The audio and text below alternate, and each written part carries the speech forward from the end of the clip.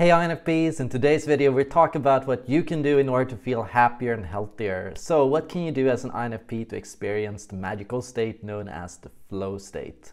Okay, so first, before I get into this video, don't forget to click like and subscribe and to check out my other videos on INFPs.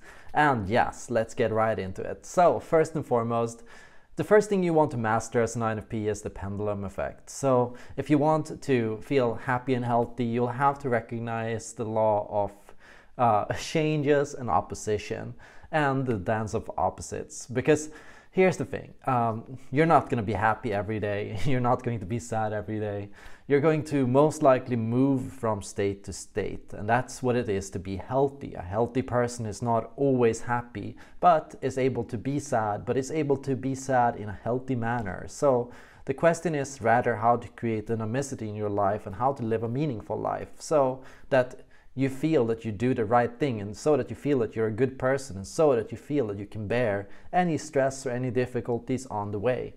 Anything is possible when you have motivation and when you feel inspired. So let's talk about what INFPs need to do in order to feel consistently motivated and inspired. Starting with nurturing your introverted feeling.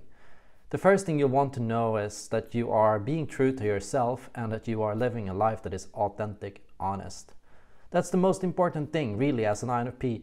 You have to learn to live a life that is authentic and honest, and you have to find a way to express yourself in everything you do.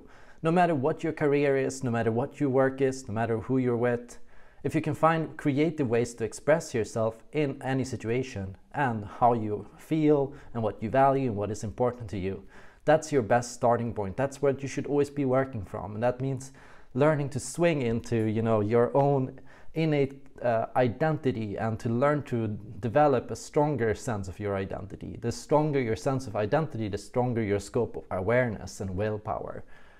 So that means challenging yourself to learn as much as possible about yourself. That's kind of what you're doing now, right? You're watching videos to learn about yourself, and every video teaches you something, and while you watch my videos you go like, yeah, that's me, and no, that's not me. So it's that process of getting to know yourself by going out and having experiences, but also taking time to self-reflect. So go out and meet people, and go out and go inside and think about, was that me, and was I true to myself in that situation, and could I have done something differently? And what are my values, and what's my ethical compass, and what do my feelings tell me? That state of self-conversation and self-dialogue is really important for you to feel flow as an INFP. So have self-dialogue, have a self-dialogue in the sense of, talk to yourself, inside yourself, meditate, reflect, and have these kind of conversations about what you want, what your goals are in life, where you're headed, what kind of people you like, what you've done in this week, what kind of things you liked about what you did this week, and what kind of things you'd like to do differently. Like these kind of processes to get you to really know and to feel in touch with and in tune with yourself. All of these things will give you a stronger sense of meaning, so that no matter what you do, no matter where you are, you know yourself, you know what you're doing, and you know that what you do is an extension of who you are.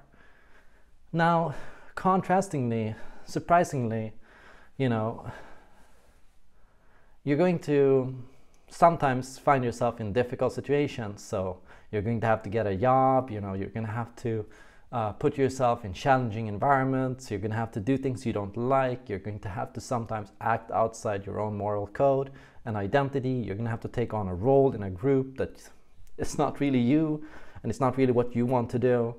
And those things are going to happen. And so being able to know that you can step into these situations, but being able to know that that's not you, is really important. The goal is not to always 100% be yourself in every single situation, but to always be aware what is your mask and what is your true self. So to know that, what I do in this group or with these people is my mask or my persona. What I do for my boss or my employees or for my coworkers for money, that's what I do for them, not for myself. So to know the difference between your mask and your personal identity. Everyone has a persona and a social identity. Everyone has a mask. The most important thing is that you own your own mask, you own your own definition, and you choose for yourself how you want to come across and what role you want in what situation. The third is, I'd say, allowing yourself to have secrets, and especially allowing yourself to have healthy secrets. There are so many great things that INFPs do that nobody knows about. INFPs are and should learn to have and nurture healthy secret identities, to have things you do for yourself just because you like yourself and care for yourself. So learning those kind of things are super important as an INFP.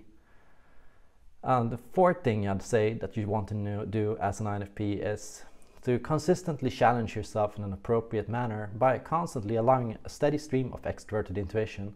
That means constantly push yourself to go into new situations, to meet new people, and to do new things. The truth is, you might feel like, no, that's not me, and that's not who I am, and you might hold on to, a limiting idea of yourself and who you are. And the truth is, the only way for you to really know if that's really you is by going out and testing that. So you need to constantly experiment with your self-expression and try new things. And that means you need to allow yourself to have a slightly fluctuating identity. So as an INFP, what you want to do is you want to hold on to and you want to be rooted in yourself and who you are, but you also want to be open to learn new things about yourself. Know that you don't know everything about yourself. And so put yourself in new situations that allow you to find out new things about yourself that you didn't really know before. These are the 4 components that I'd say that are key for an INFP to have flow and happiness.